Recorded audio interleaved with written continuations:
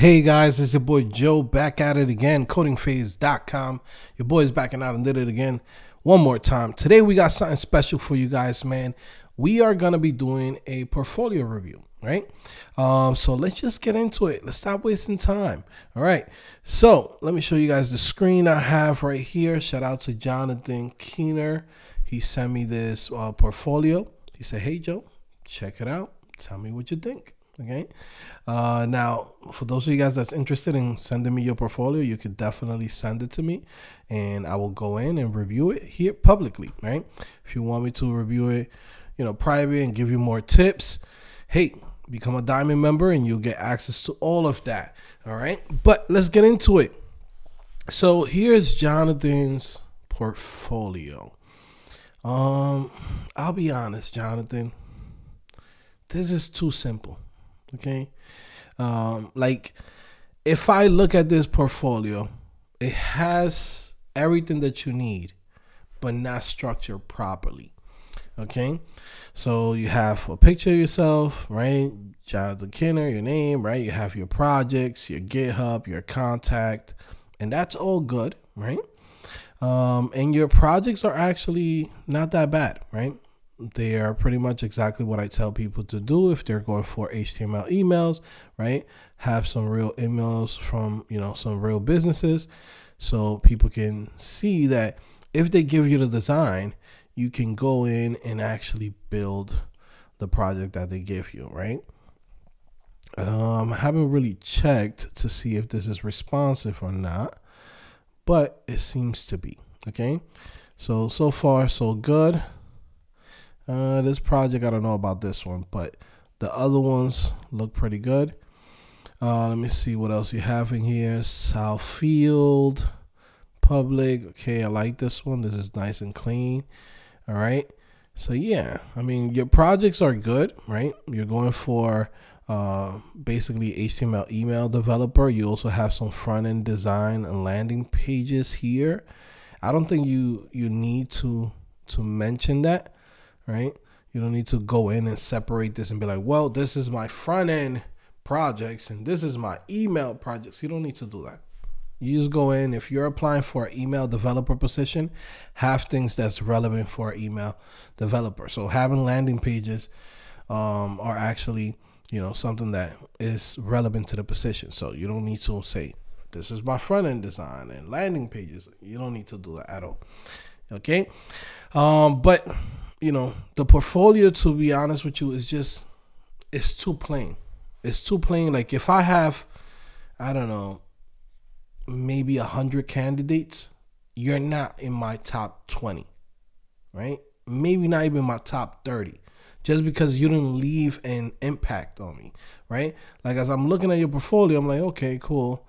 And I might go into this projects, right? Like let's just say, let's simulate, I don't know, I'm young HR girl, I'm young, right? A young entrepreneur looking to hire an email developer. Maybe I'm CEO, maybe I'm just a dude that works at a company. And I'm trying to see in the sea of applicants, out of 100 of them, right? I get this portfolio and I'm just going to go through it exactly how I would do it, right? Okay, Jonathan Keener, okay, projects, GitHub, right, contact.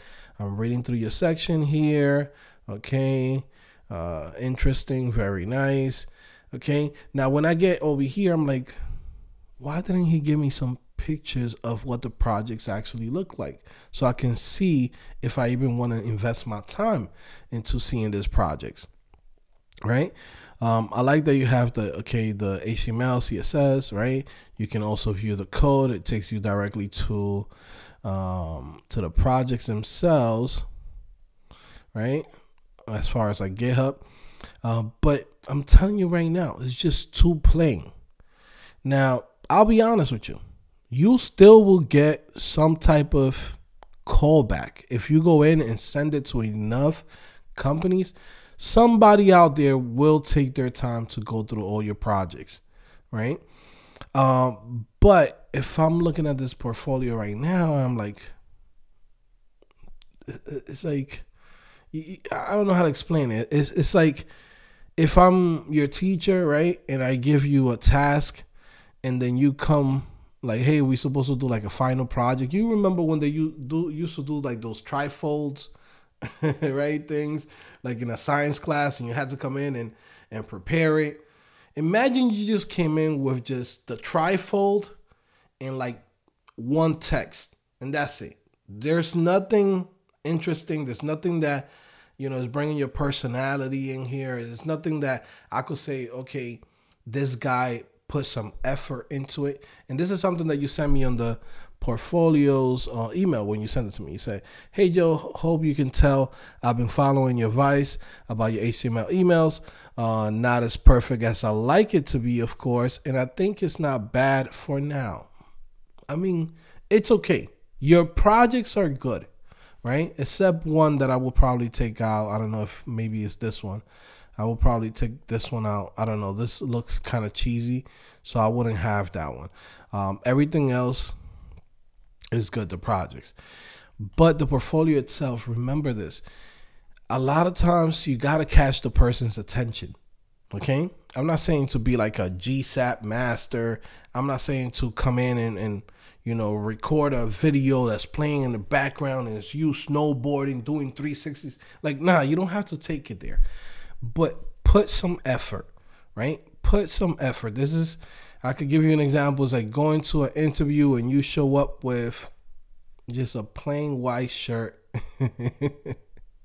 and a couple of, coffee stains on it. And you're like, hey, if they're going to hire me, they're going to hire me. You know what I'm saying? So I'm looking at this portfolio. That's the mood that I'm getting. You get what I'm saying? Like, sometimes you got to put the extra effort. Now, the good thing about it that I do like is the white background. I do believe that having a white background makes a big difference. I see a lot of people who go in and only focus on dark themes.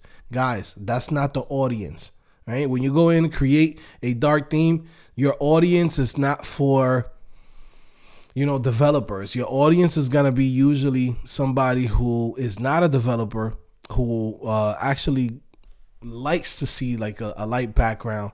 Not everybody goes in and be like, hey man, I need to see a dark theme, right? I mean, this is why when you go to Facebook, right, is a certain thing that they have, right? So this could work for everybody. It's not just like, well, this is for developers. Let's make this all dark theme. Now, if you go to maybe, I don't know, Netlify, I know they had at some point, or CodePen.io, right? Then this is towards developers. So we like this shit, right? This is for us. This is why we like this type of look, right? We code like that. We have our VS Code themes like that. But the average person, that's not what they're looking for. You have to go in and give them something that welcomes them in. It has something to do with something psychological. I can't remember. I remember going to college and one of the professors explained it to me, why that works. But that's just how it is, right? So again, basically that's my advice, right? Your portfolio projects are solid, right? Except one that I will probably remove. This Wimpy Burgers is not bad. I like it that it's like real website for like a type of business, right? Let me see. Website pages, okay. This is nice too. Again, this could be for a business, so I like it, right? The other thing that I would say is make sure that this is on a domain. It just makes you look like a professional in the sense of like, hey, I'm active out here. Like if I see just a .pages.dev, I don't even know where this is being hosted, if it's GitHub Pages or wherever it's at. But it just doesn't give me that, hey, I'm a pro. Hey, I already got clients, right? Like it's just giving me, I'm a beginner. I'm still trying to get into the game. So sometimes you got to fake it till you make it. That's just how it is, right? So having a domain, right? Having a nice portfolio that looks good, right? If you feel like, hey, you know what? I'm not really that good of a designer. Guess what? It's an ecosystem. Go to Fiverr.com and pay for a designer. Invest in yourself. What's $25? What's $50? Right? You want to invest in yourself so people can believe in you, right? And again, that will make such a big difference. Also, to having images, maybe some GIF files, right? I'm gonna use an example of like Daniel Belfield, right? Is one of our students from CodingPhase.com. Let me see if I find it. This one. Here we go. Right. Shout out to Daniel. He just recently got hired as an HTML email developer. Right. Also in the Tech Accelerator, and his portfolio is great. Right. There's things about this portfolio I feel like it could have still gotten better. Right. But again, I'm not saying it's perfect, but it has everything that you need to catch the person's attention, not waste time, right? You're giving them exactly what you're doing, right? And at the same time, they could see the projects right in here. You can literally do the same thing, okay? Like, it works. Trust me. Shout out to Garrett. Garrett is another developer that just recently got hired, I think like last month, as an email developer. Started his journey, followed the advice that I told him, and, you know, doesn't have the exact same type of portfolio as this, but the formula that I give him is there and it works. Okay.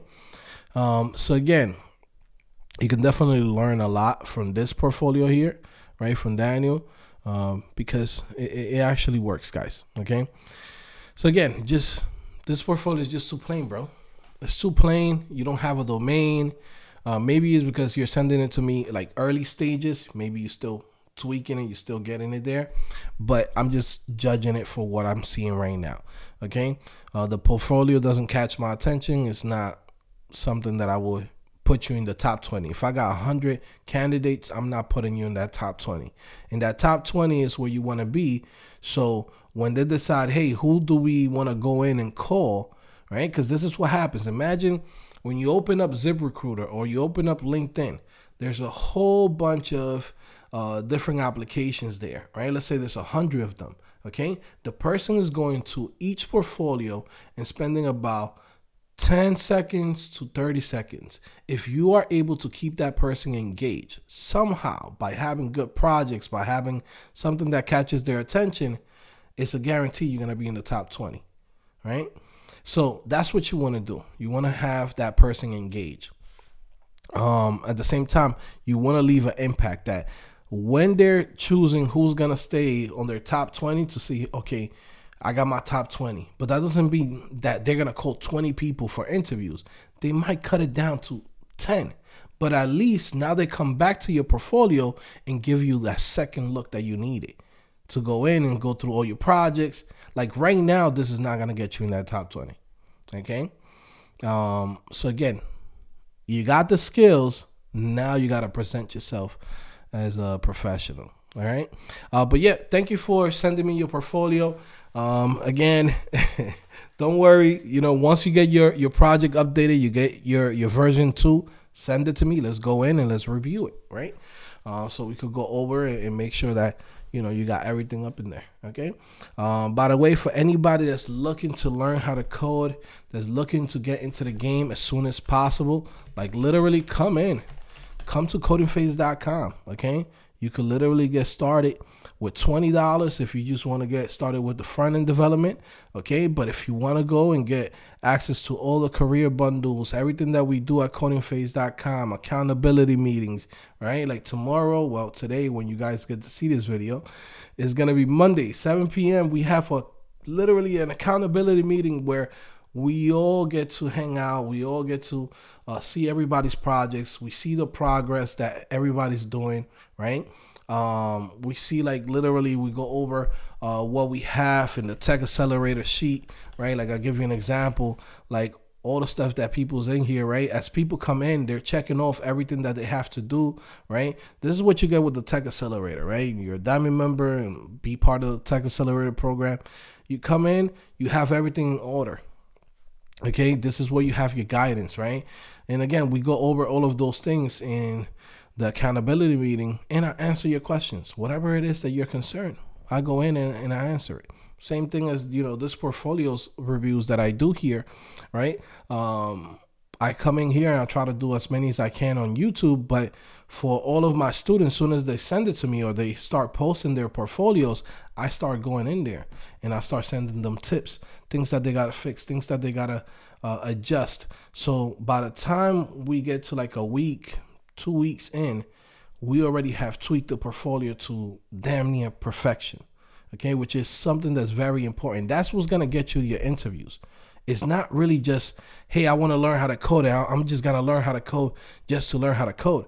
You got to have a strategy, okay? This is what we're doing right now with the Tech Accelerator, again, and everything that we do here at CodingPhase. Like literally the goal for somebody to come in is to say, hey, get in the game, right? Because you could easily say, I want to go in and become a front-end developer, or I want to be a full-stack developer. But a lot of times you hit a big wall. You could go in and say, I'm just going to go, Joe, through here, Joe. I'm just going to learn everything that's in here to become a full stack developer. And guess what? You could become a full stack developer. But then now you hit that big wall. The big wall that says, hey, my guy, you got no experience. You got a lot of skills, and we should pay you, $90,000, $100,000, $140,000, etc., wherever depending on where you live. But guess what? You've never done this professionally, and you have no experience. So this is what we try to accomplish with everything that we do here as far as the Tech Accelerator and focusing on content editors and HTML email developer.